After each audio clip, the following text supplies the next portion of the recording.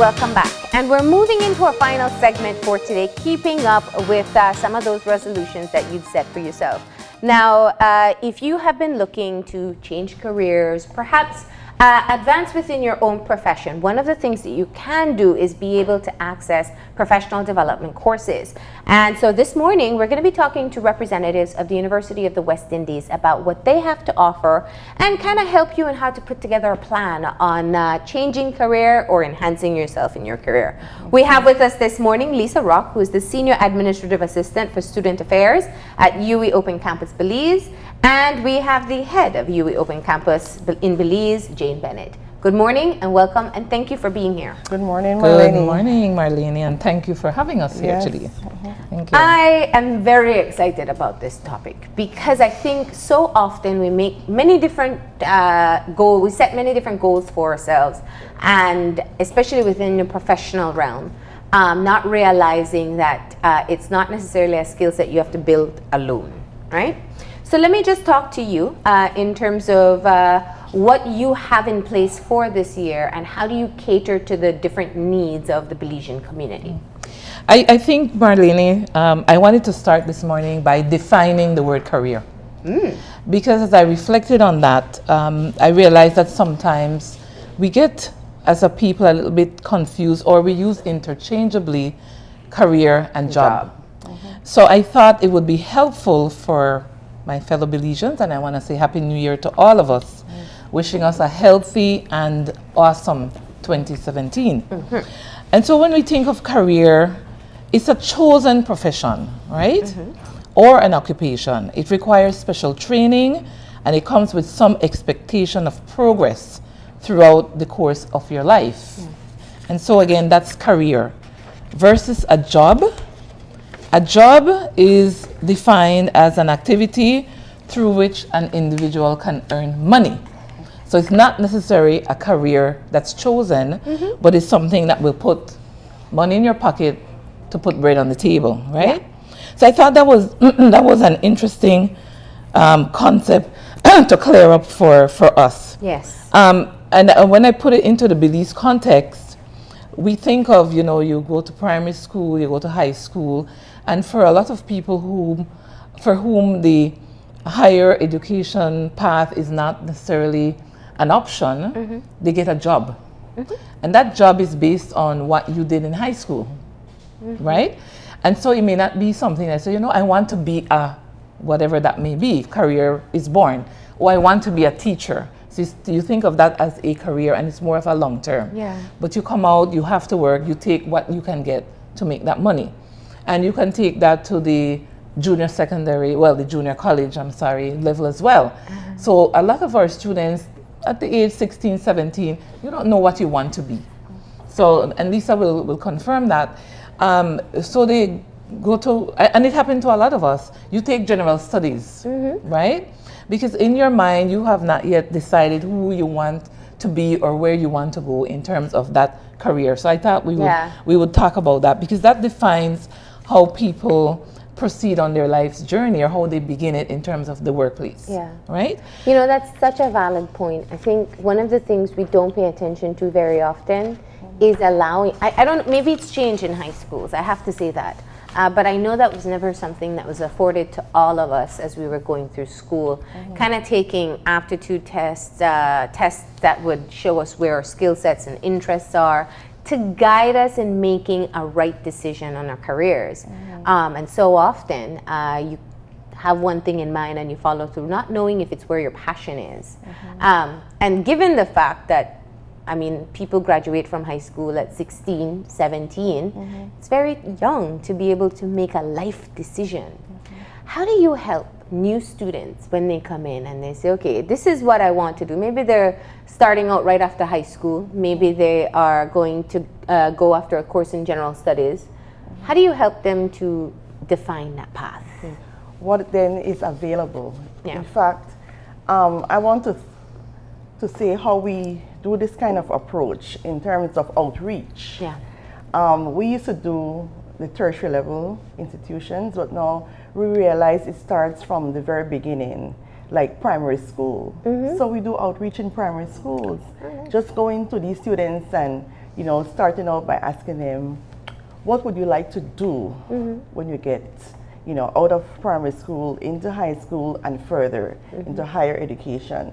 And it's amazing how these children would interact with you when you're in these sessions, and you're able to say, I want to be a doctor, I want to be an entrepreneur, I want to be, and all these different occupations come to fore. And then that's where you know, we would say, this is what we have to offer you and guide you in terms of, because you're at this level, what you need to do in terms of your GPA, what you need to take in order to go on the career path that you're planning for later. And so our outreach is for, and we're also thinking, right, Ms. Bennett, about preschool. Because these little kids can also tell you. I could remember having a 4-year-old in my home telling me she wants to become a doctor. Used to put an egg in in her chest of drawers and saying, I want to see what will happen days later. You know, and it's so it's beginning there. It starts, you know, for us to be able to guide them and then say, this is what we have to offer, and this is how you can take what you can take to get on the path that you want to go. When you have students that come in at 17, 18, and they are so fixed on a career path, but I've seen it, you know, your parent has told you this is what you should be, or you studied sciences in high school and in sixth form, so then that means you go into medicine. And you know that perhaps they've not given it enough thought. How do you help them through that? I've had several of those kinds of persons. People having in their mind, there's only doctors, lawyers, engineers. There's so much more that persons can do. And when they come into the office and they're bent on just doing this, and you show them the options, you say, you know what was your major in, maybe in sixth form and junior college? Just a general studies. No, you want to probably be a lawyer. You know, there are other options. There's social work. There you know, business, agribusiness. There are other things. You know, and then I will help them to, you know, to understand that these are what you need to do to be able to get on this path. Because when people are focused on only just one particular career and they're not directed, it's kind of difficult for them. And if it's something that they get into that they really do not like, halfway through studying, they want to change, and it's kind of difficult. So and more expensive. And more expensive, and it takes longer. Time consuming. You know. Great. So going back to the conversation of career and job, we know the reality in Belize. You know, a lot of people get a job and work to keep their job, and they call it their career. So we appreciate your clarification. Now, some may develop the passion for what they do, or some may fall into, if the organization is big enough, fall into one area, maybe HR or marketing, that works better for them. But for somebody who's getting up every day and literally is just going to go pay their bills at the end of the month, what's your advice to them? Good question, Marlene. In preparing for this segment today, I did a little bit more looking into what, again, is going on in Belize. So I want to share this with you, and then I'll answer your question. Is that it was said that although Belize is such a very small country, there are lots of types of jobs in Belize, right? And I want to start with the job thing, because out of jobs, and I didn't say this before, careers develop. Because as you rightfully say, so you get a job, you get into that job, and you can develop a passion for what you're doing and decide, this is what I want to do. And so teachers, right? It's very well known that teachers are born, some people say, or teachers are made, right? But certainly teachers are part of our makeup, right? And so sometimes people are forced into teaching because there are no other jobs. That's a common knowledge. However, sometimes being in a classroom, you know, knowing you're making a difference in human beings' lives, teachers are then transformed, or people are transformed into teachers. So that's definitely one of the jobs that can lead into a career. Accountants, again, People go to school, they like math, they like bookkeeping, they do accounting, and they do it because maybe they have an interest, but then you get into that and you decide, you know what, this is where I want to be, this is the thing for me. And so they start taking certification courses and so on and so forth, and then they go back into higher ed and become more qualified to be a better accountant and so on. And then there are others, so I'm just picking up a few. Sales reps, secretaries, now called admin assistants, tour guides. Our country's economy is driven by tourism. And I can tell you, I've had the privilege and experience of being around tour guides, and some of them are excellent. They know their stuff. So I know the tourists are learning a lot about our country. So that's another career that may have started as a job. And entrepreneurship, that's also taking care of that. Masons, I was surprised that that was listed. But we know a lot of people who could build houses and do things that have not really maybe even gone to a TVET. They were maybe apprenticed and they like it and they do well at it. So that's one of the jobs mentioned. And taxi drivers was one of them as well. That's really very interesting what they put down here. So again, Marlene, put me back on point with your question so I can answer that now specifically. No, I was speaking about the fact that people are waking up, and this is a very realistic situation. Some people mid-career, early career, are waking up every day, going to a job to pay their bills. And they know they don't like it, they know they don't want to stay there, but security is more important than career. How does somebody help to get themselves out of that kind of a rut? Sometimes the market itself or the employment that they're in makes certain demands on people. Because, you know, generations before, people hold a job for their entire lives, right? A few years ago in the HR arena, it was determined that the people of this decade, of this generation, will have at least 5 to 6 to 8 jobs before they retire. And that speaks for itself. So you're in a job, you have to become what we call resilient. So if the company or the organization is downsizing, right sizing, whatever sizing they're doing, if you want to keep your job, you have to become more qualified. So that's one of the drivers for people. Sometimes the people get bored. I've been in this job for a long time, it's boring, I do the same thing every day, my kids are grown now. I have to start thinking of me. So there are lots of different reasons why people would want to find a career, change a career, meet that need that's going on in their work environment to be more qualified, so that when the next promotion comes up, this is another driver. I am in a position, I there a long time and I there 15 years and they keep to promote people ahead of me. I need to do something to raise the bar. And so these are some of the things that will motivate people. As an institution, we provide, and you mentioned it at the beginning of the segment, professional development training. And that is also driven when people realize I don't have those skills that will take me further, or my boss is demanding that I have supervisory management skills. So there are lots of things that will drive them, and we are there to encourage them when they come to us, to Mrs. Rock in particular, and they would say, this is what I really need. And so she looks at their profile, she looks at their qualifications, she looks at their need, and she guides them. So let's talk about how we can help people. If they say 2017 is the year that I want to get on a career path, I have a job. Now, we don't advocate for people to jump up and quit jobs and start hunting. Life is real and you have bills to pay and kids to feed, and survival is important. But what can you do to help to prepare yourself? Firstly, to identify what career will be best for you. You're right. The field of work that is available, or careers that are available, has diversified.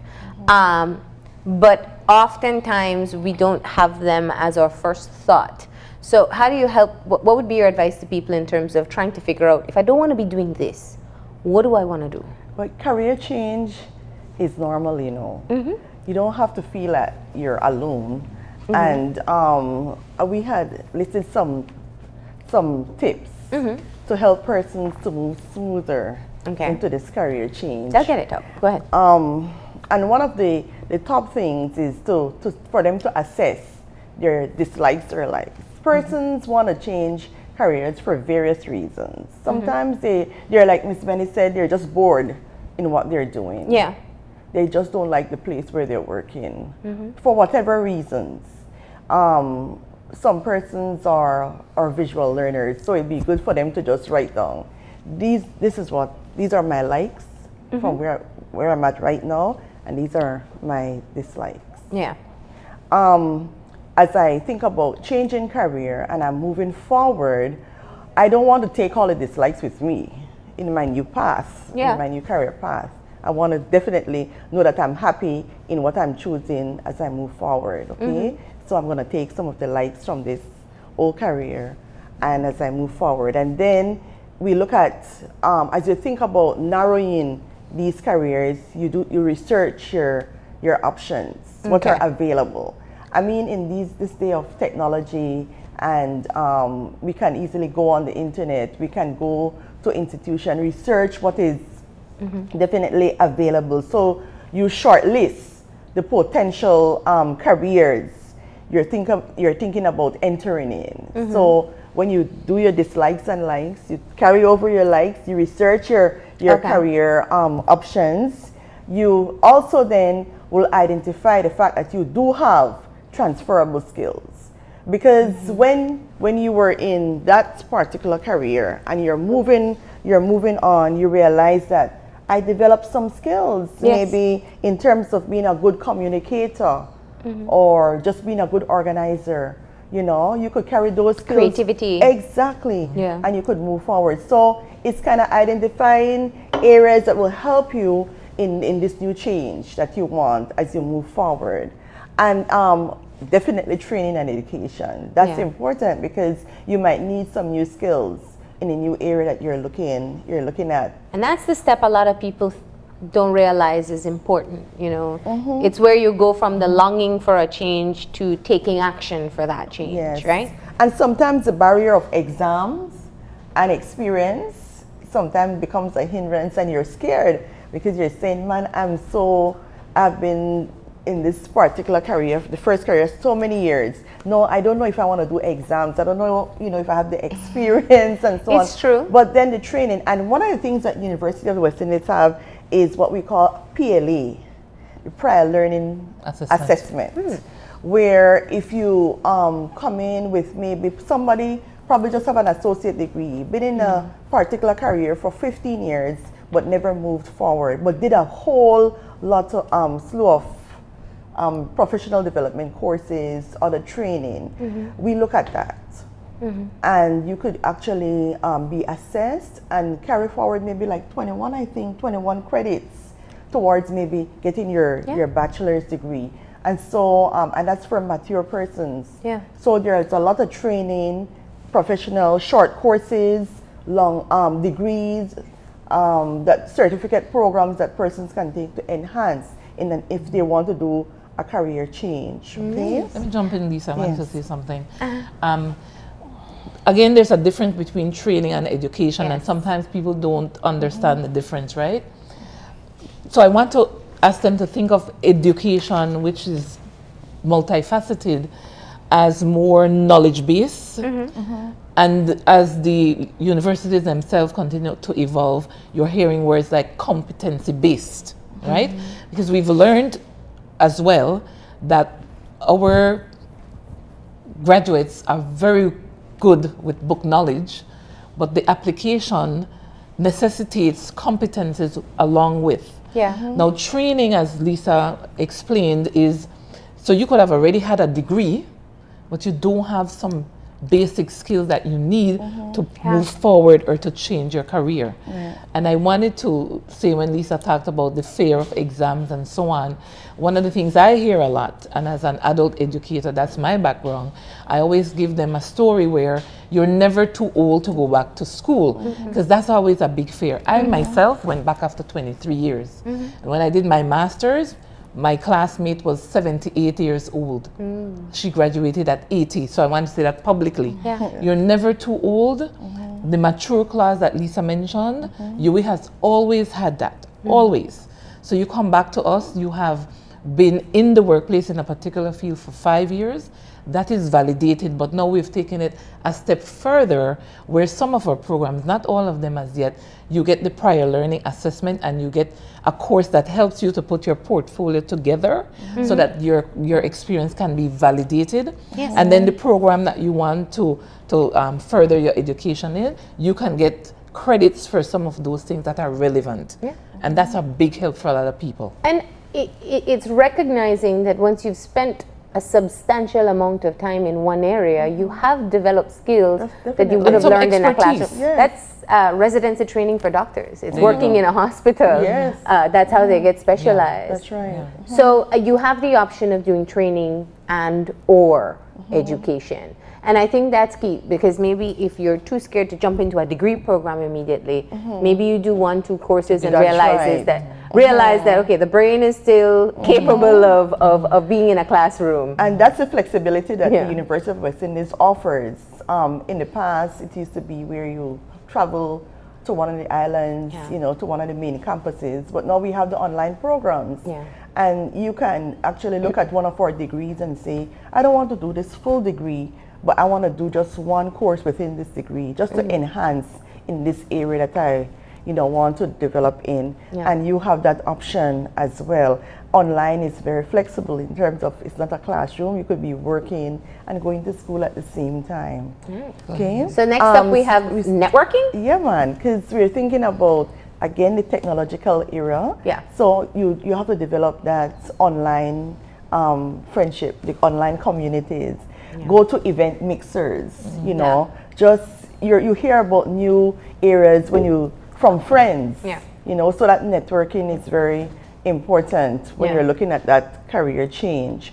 And then gain some experience. We always hear like new persons, like our new students, they go to sixth form, they go get their degree, they get their masters, they come back, they kind of, and they've never had a job. Never had a job. And so it's like trying to find a job, but I don't have the experience. And I'd say in terms of that, to volunteer. Volunteering also helps you develop that experience, or maybe just working part-time here and there to make sure it looks good on your CV. You know? Request to be an intern at the place that you want to work. Exactly. So that's how you could gain some experience. Changing external or internal, and that's referring to there are times when you really don't have to leave the company you're working with. Your career change might happen right within your company. You know, maybe you were in the finance department and you want to move to maybe marketing or some other area. It can happen right there for you. So you don't really have to maybe look outside. You've been at this job for 20 years. I think it happened to me. I was in the library for years, and now I'm in admin. You know, so it can happen. Of course, it goes back to training and education. You have to develop in the area if you're gonna have that mindset. Refresh how to job hunt, and this is especially for persons who have been working for many years. Today, you can literally send in your applications online. You do interviews via Skype and these kinds of things. So you just want to make sure you know you're not sending your application in a old style that is not relevant for today. So you need to refresh in that area. And then finally, you're definitely, if you're going to make this change, be flexible. So you may not get the dream job immediately. That's right. You might have to compromise in terms of your salary, you know, work hours, even relocation. You know, you might have to relocate, but it's just knowing you have to be flexible if you're going to go on a career path.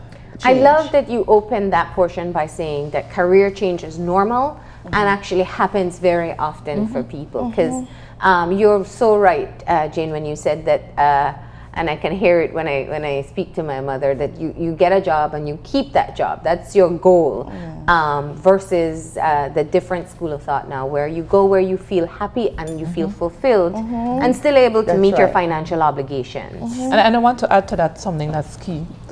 One of the reasons why people can move around more today is because they're more qualified. A lot of people have gone back to school because they realize that's where it's at. And that's why internationally, if a young person with a bachelor's, it used to be a bachelor's, now it's a master's, and then it would be a PhD. If they're in a company for 18 months to 2 years, and that company is not doing anything for them, they're gone. Yeah. They're gone. Like that. So, Marlene, I don't know how much time we have left. We have about 5 minutes. Okay. Yeah. I really wanted to big up our TVET areas in this country. The technical and vocational, because this is an area where there's a lot of stigma that should not exist. And also because there's such a need for these kind of careers and jobs in our country. So again, in researching for this segment today, I wanted to say that the tech voc is one of the areas that can really produce a lot of entrepreneurs in our country. And we need to be aware of that. And it is entrepreneurship that drives our economy, right? And so believe it or not, I want to say that these are a lot of the areas that are in demand today.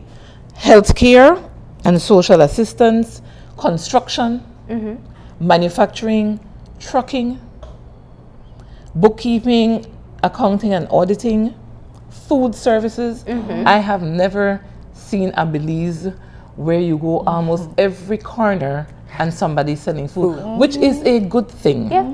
I know the jury is out on that. People don't cook anymore, but a lot of people are in the workplace today who were not in the workplace years ago. Computer support. Mrs. Rock mentioned the IT, dental care. I see a lot of young people assisting dentists as we go around the country. Hairstyling and cosmetology. You know, the ladies like to do their hair and their nails and so on. And auto servicing. Those were the ones that I picked out. We have a lot of mechanics around here. You know? Being able, and I think this is where we go back to the training portion for a very quick example. We can always remember when there was an industry, a factory being built, and they had to outsource welders because of a lack of a certification. It wasn't that a skill set wasn't necessary, but you needed to say you were certified in being able to do something. And one of the IT vets stepped up to be able to do it. So welders went in, did the course, which they already knew the work, and had the certification to be able to access those jobs. And that's an example we all use. But I think going beyond that example is, what is it as a country that we need in terms of our skills? And then the rest will fit together. So I think one day when we get that right, then we can start building some of these other careers that we are talking about. And build them into the school system as well. So somebody who feels forced at second form to make a decision that may influence their job path. And I want to piggyback on one more thing that Lisa said, because I always say I'm the womb to the tomb kind of person. Children in pre-K, daycare, they're not too young to start learning things. They see a lot of stuff on social media, on TV. And if you see a child, like the example Lisa gave, or you see a child building things, as parents, so in the home as well, and in the classroom, let's start building on those things, because sometimes the child has that. My oldest son wanted to be a chemist. And up until college, that's what he wanted to do. But he's not as committed as he wanted to be. When he heard 8 years, he kind of panicked. Mom, I don't know if I can do 8 years of studying, right? And then he went into HR, which is more along the lines of his personality. So you see, career change, as Lisa had said, but he made that conscious decision. So I think I'll take some responsibility. Maybe if I had gotten him some chemicals and some other things and nurtured that, maybe he would have ended up being a well-known pharmacist. Or maybe he would have learned from early on he didn't like it. But interesting enough, he was one of the, I have 3 sons, he's the one that likes to read. So he could have read for 8 years and he would have been great. But anyway, that was his destiny. It's a level of self-awareness. But what I love about our conversation this morning, especially the breakdown for career change, is that it's possible. It means you have to do a bit of analysis for yourself and what you like. And what we didn't get into, but I know we'll have you guys back again, is that you have a long list of professional development courses to just get started. If it's moving up and trying to get a promotion, take a management course. You know, if you want to shift gears and move into something else, maybe you want to move into law, and you can take one of the A-level law courses, see if it's a right fit, and go from there. And some of our professional development courses are now online. Oh, great. They're online. So it's at your convenience. Yes, and we have some face-to-face, in fact, a lot. Face-to-face. All right. Well, ladies, thank you so much for stopping in and helping us. We know how many people have said this question to themselves over the course of their careers or the jobs that they have in place, whether or not they want to be where they are. And we definitely posed some food for thought for them today. But let's invite them. What we didn't cover today, you can call our office on 223-0484. You can come visit us. We're right on Princess Margaret Drive. You can go online and look at the website and go to the Belize page, and you'll see what we have to offer. Awesome. That's right. Thank you. We're going to go ahead and take that final break, and when we come back, we'll have our wrap-up, so stay tuned.